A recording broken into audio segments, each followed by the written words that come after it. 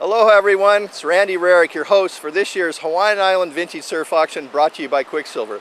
As many of you know, we produce this auction every other year, and once again we're back to the Blaisdell Center to present 100 years worth of classic surf memorabilia. What we want to do is give you a little sneak preview of what you're going to see this year. Well, as I said, we basically cover nearly 100 years worth of surfing history, and starting off at the very beginning, from the 1800s, we have a classic example of probably one of the most unique Alaya boards that I've ever seen. Most of the Alayas are usually in the range in the 5 to 6 foot, 7 foot at most range. This is actually a 9-foot version of it, and as you can see, it has a long pulled out tail, and this is the board that the Hawaiians made. This is made out of breadfruit or ulu wood, and it's very unique in that it's all one piece of wood. And you can see a little bit of repair, a little bit of termite damage up on the top, little butterfly patch, and this will be a really rare offering to have a board from the 1800s made out of one single piece of wood. So moving on in our timeline, what's really interesting, from the Alaya boards that were made of a solid piece of tree came the plank boards. Now the plank boards are basically in the late 1800s, early teens, they began to import redwood and cedar from the US mainland for construction projects. So this board was made and then ridden in Waikiki, and really represents a great air for the plank boards. And this is the size of the plank pretty much dictated the shape of the board, and this is a really good representation of a 1920s redwood plank board. Well, moving on in our timeline of sort of the history of surfboards that will be presented at the Hawaiian Island Vintage Surf Auction, we've seen the turn of the century boards, the plank boards of the 20s. Now we're moving into the 30s. What made the 30s unique is they discovered waterproof glue. This allowed them to glue different types of wood together, and you can see here the different types of laminations. We got redwood pine, and that was usually the wood of choice. Also balsa wood was used, and they would glue it together, and the waterproof glue held it together. Another unique aspect of this, you can see the nose is kicked up, and this is what's known as a steam nose. What they did is they steamed the wood, and they were able to bend the wood and create rocker because the wood came into straight plank sheets, and this allowed them to create a little bit of kick so they wouldn't purl. So a nice good example of a small but classic 1930s wood board. After World War II, the advent of resin and fiberglass changed everything. They finally figured out that you could cover the board, waterproof it, and with that they could go to lighter material. So in the early 50s, the wood of choice became balsa wood. Now balsa boards during the 50s became very prevalent. Everybody was making them. This is a classic example of a Hobie balsa. Del Velzy, and then Hap Jacobs, Joe Quigg, Matt Kivlin, a variety of manufacturers and shapers specialized in balsa. And the first foam boards came out in about 1958, and by 1960, foam became the medium of choice. This is a classic Dale Velzy shaped foam surfboard with a 3/4 inch redwood stringer.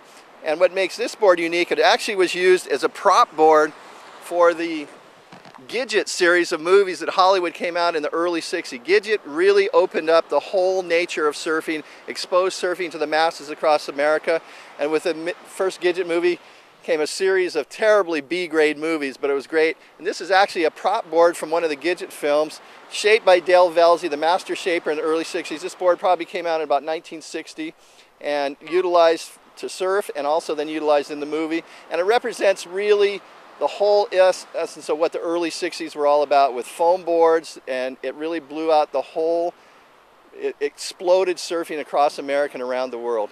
And we have a number of 60s boards, and this is just a good representation of a classic early 60s foam board. Well, with the golden era of the 60s evolving to the latter part of the 60s, the Cultural Revolution took over, and also what's known as the shortboard revolution came on. This is when boards went from 9 to 10 foot, began to drop in length, down to 8 foot, and then they went shorter than that. This is a classic example of what's known as a mini gun. They went from a big wave gun to a mini gun where the boards went down to about 8 foot, and they got really radical. You can see the pointed tail on this one, the wild colors on it.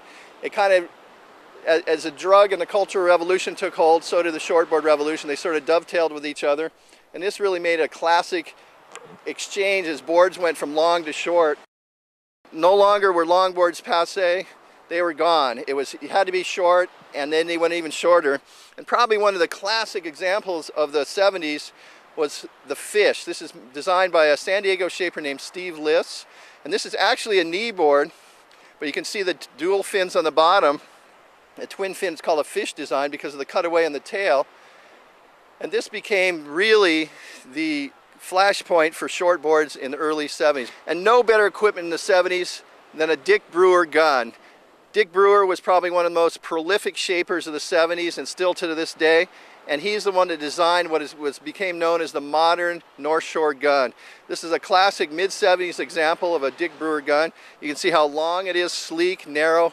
And this is the board that everybody rode on the North Shore in the 70s and still to this day. Moving on into the middle 70s, probably the most progressive design that came out of the mid-70s was known as the Stinger. What this was a cutaway design on the tail, and you can see down here how the rail line is cut away and changes. And then also on the tail is what's known as a swallowtail cutaway. And then this is attributed to Ben Ipa. Larry Bertelman, Buttons Kaluhio-Kalani, Michael Ho, and a number of other surfers rode these in the early mid-70s.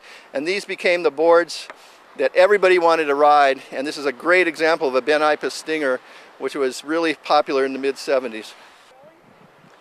Well, probably no other label during the 70s represented the iconic air than the Lightning Bolt. Lightning Bolt was the brand that Jerry Lopez pioneered, and nearly every good surfer throughout the 70s, mid-70s into the late 70s, even into the early 80s, wanted to ride for Lightning Bolt. So we want to thank you for joining us for just this little taste of what you're going to see at this year's Hawaiian Island Vintage Surf Auction, brought to you by Quiksilver. The dates once again, July 17th and 18th in Honolulu at the Blaisdell Center. All the boards will be on display on the 17th. We have an antique roadshow type of appraisal that we'll be doing from noon to 4 on the 17th. On the 18th, the actual auction takes place. Besides surfboards, as I said, we have memorabilia like surf magazines, decals, stickers, posters, books, all kinds of surf memorabilia. We also have a silent auction which you can come and take part in with lesser quality items and lower priced items. So it's something, a little bit something for everybody. So once again, join us for the Hawaiian Island Vintage Surf Auction, July 17th and 18th at the Blaisdell Center, and you'll come see surfing laid out in front of you, a history of the last 100 years of surfing. On behalf of Quiksilver, I'm Randy Rarick. Mahalo, and see you at the Blaisdell.